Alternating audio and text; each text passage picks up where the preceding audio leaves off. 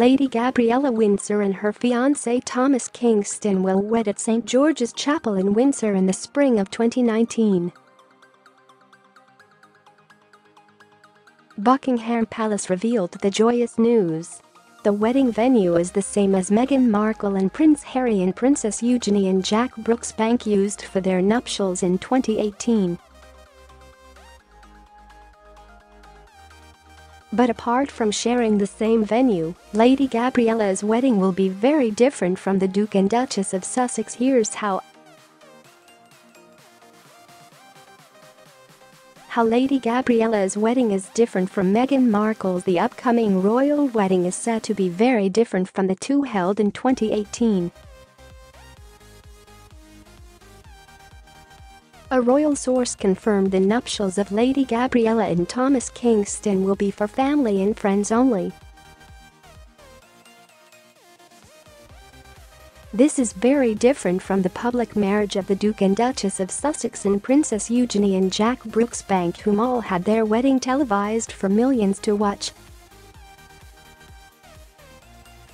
In addition, it is unlikely to be any carriage procession or members of the public invited into the ground of Windsor Castle. Meghan and Prince Harry invited more than 1,000 members of the public to the castle grounds. Charity workers, school children, royal household members and Windsor residents were among those invited. A statement from Kensington Palace said the Duke and Duchess of Sussex wanted members of the public to feel part of the celebrations too. After the ceremony in St. George's Chapel, the guests will reportedly continue the celebrations at a reception at Frogmore House.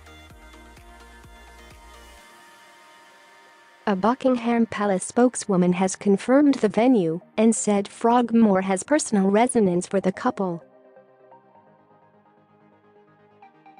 She likely referred to Lady Gabriella spending many Christmases at Windsor, and her grandparents, the late Duke and Duchess of Kent, are buried at Frogmore. The guest list for the upcoming nuptials will also be different to Meghan and Prince Harry. The Sussexes invited members of the royal family including Queen Elizabeth II, Prince Philip, Prince Charles and the Duke and Duchess of Cambridge. But a royal expert has revealed the Queen will not be returning to St. George's Chapel this spring for a repeat display. Royal author Robert Jobson told Express.co.uk he expects most senior royals to turn out, but added the Queen is not likely to attend as it may be a bit distant. Another clue that may suggest the Queen won't attend the nuptials is the fact that she was not present at the wedding of Lady Gabriella's brother Lord Frederick Windsor when he married Sophie Winkleman at Hampton Court Palace in 2009.